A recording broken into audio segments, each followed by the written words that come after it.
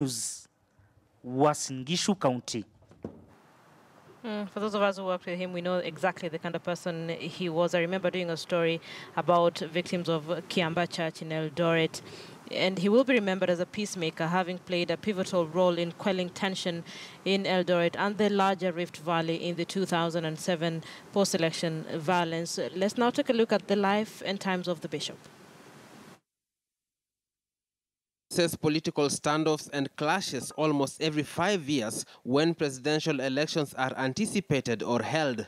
And as far back as 1992, the late Eldoret Catholic Diocese Bishop Cornelius Korir has walked in these pinching shoes. Transparency and accountability of IBC is so important. So in this case, if there are any doubts, it should be sorted out.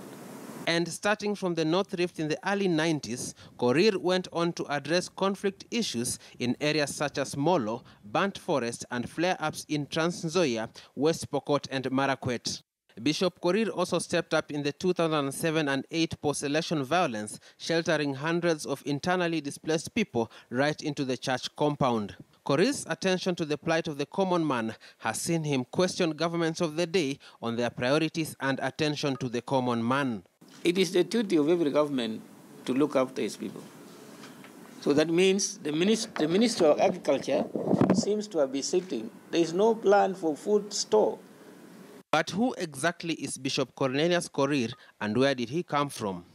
Born 67 years ago in Segutiet, Bomet County, he was the fourth in a family of 8 children. Young Korir and his family lived 23 kilometers away from the closest Catholic church run by Mill Hill missionaries at Kaplong.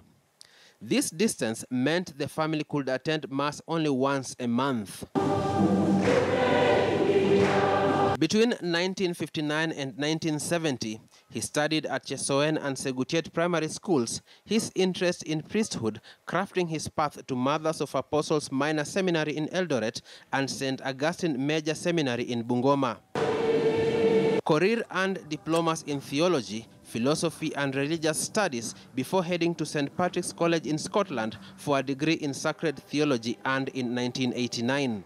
His ordination as bishop in 1990 was quickly followed by the eruption of clashes in 1991 and 1992, a path that shaped his peacemaking efforts and became a hallmark for the rest of his 27 years as bishop. Korir will also be remembered as an author on peace matters, founder of Upendo FM in the North Rift, an innovative mind in securing livelihood for the underprivileged, a man of peace, and most importantly, a man of God. Mark Namaswa, KTN News.